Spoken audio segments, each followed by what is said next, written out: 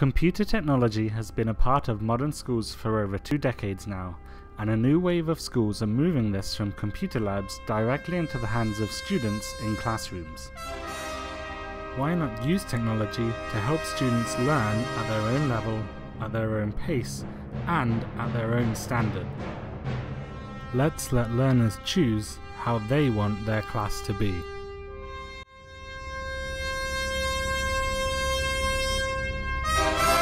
Apollo.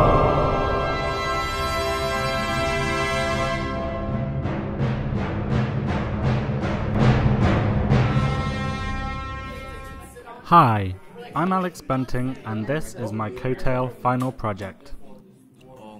My goal for this project was to use technology to change my unit into a flexible, differentiated and choice-driven module, with students choosing when and where to learn.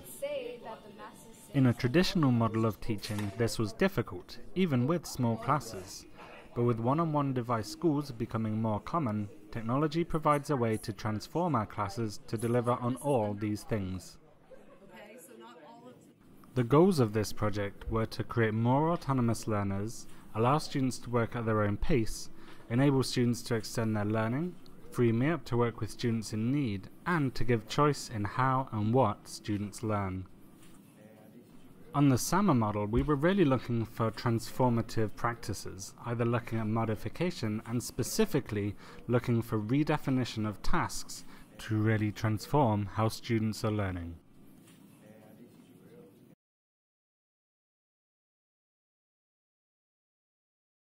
Students being able to work at their own pace was a core ideal for Apollo.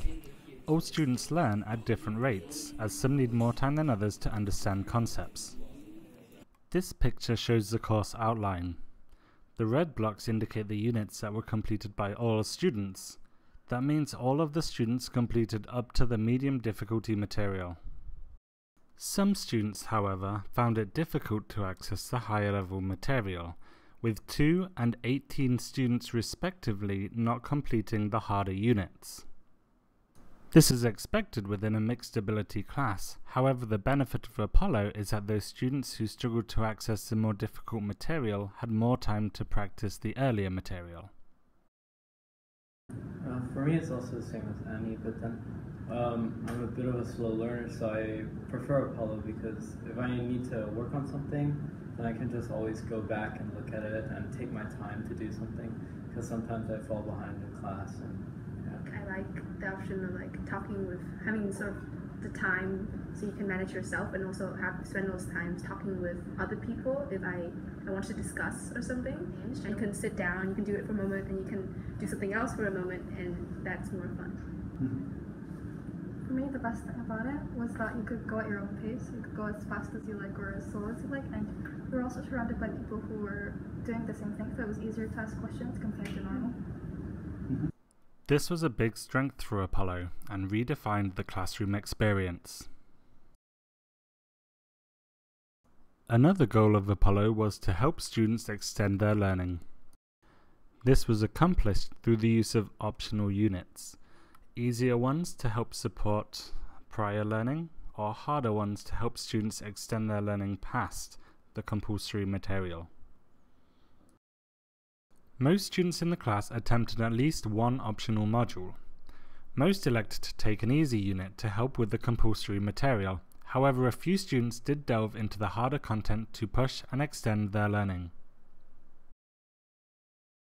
Depends for which topic it is. Like in topics I was more interested in, I would talk to other people more about it, but then in the topics I wasn't as much interested in, I wouldn't really care much about the video. I'll just skim through it and make pretty bad notes. When you teach in front of the entire class, we really have to think harder because everything's written in front of us on Apollo, so we don't get to really go deeper. But when you teach, sometimes when people ask for challenges or what if you change this number, it's a lot.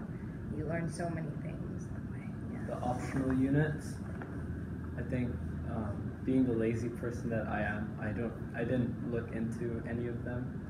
I looked into one by accident because I didn't see the optional there. So yeah, I think those should be more inclusive or something like that, because I think those will also help students out on the test to get, you know, a higher grade.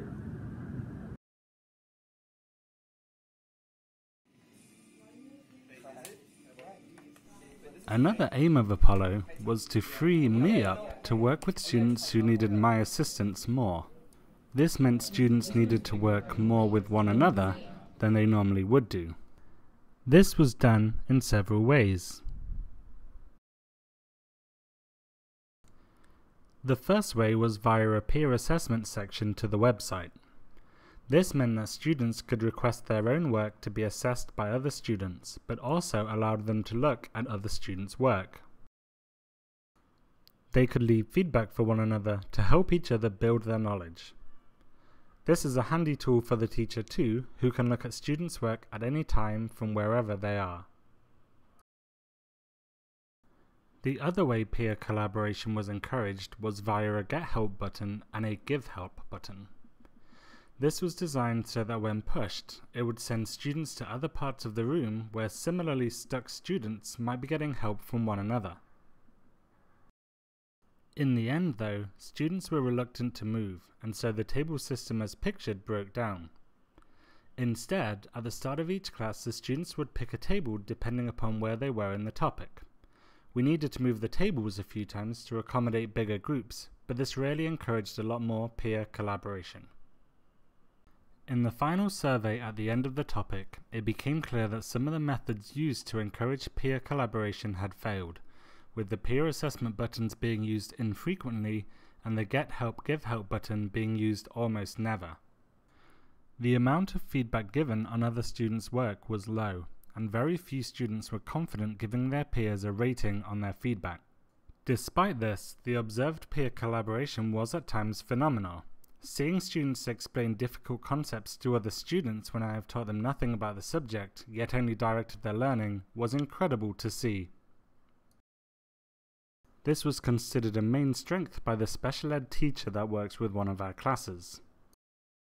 The fact that students can learn to work with one another whilst leaving the teacher free to work with those who are more in need was seen as a big positive. Maybe they just forgot, or they're lazy. They want to progress as much as they can. They don't really find the need to help others or anything, you know. Some people are really, I guess, determined, and they want to figure something out completely on their own so that they don't feel like they're wrong when someone else is looking at their work. I guess it's just the pride sometimes. Yeah.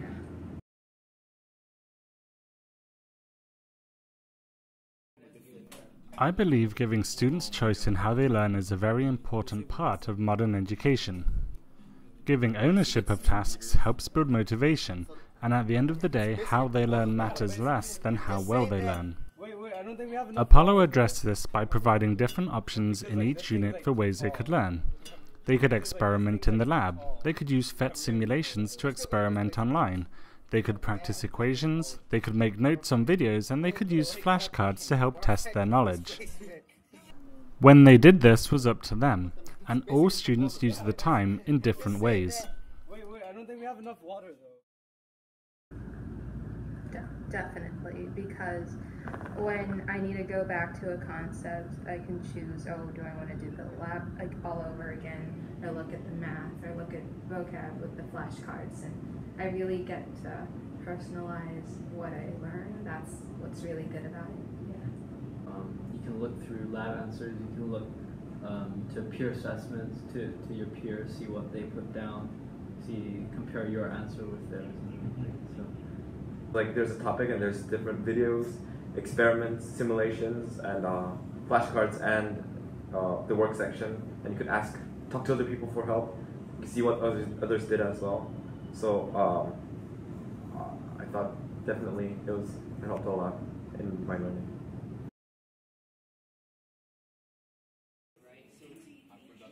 One of the ways I wanted Apollo to be different was to emphasize much more peer and self-assessment. This would force students to reflect more upon their own work, and in turn I hoped this would lead to a greater standard of work. Each unit on Apollo had objectives to meet, and students would rank themselves on a 1 to 5 scale of how well they think they met that objective. They could change this at any time. In order to progress through the topic, they needed an average of 3 out of 5 for all objectives on a level. Peer assessment was voluntary, but encouraged, and meant students could see the answers or notes other students had written for every activity. There's no test at the end where you can check your understanding, so the only way to tell if you learned anything was to look at the comments from other people, but sometimes they weren't as helpful, so that was the hardest thing. The smaller tests that we talked about earlier, that would kind of be the equivalent of the Friday quizzes, as well as the discussion of like the questions in the beginning of class. The final question we ask in this project is, did Apollo redefine the students' learning experience? I believe it was. Watching students explain complex problems to other students and then using experimental simulation to help their explanation was impressive to see. For me, the most transformative element was that I felt so much more effective as a teacher. I only went where I was needed, and working with single students or small groups made the learning experience much easier. Students repeated experiments and went back when they needed to review a concept to move on faster. In comparison to the old unit, this was a more enthusiastic and lively learning environment.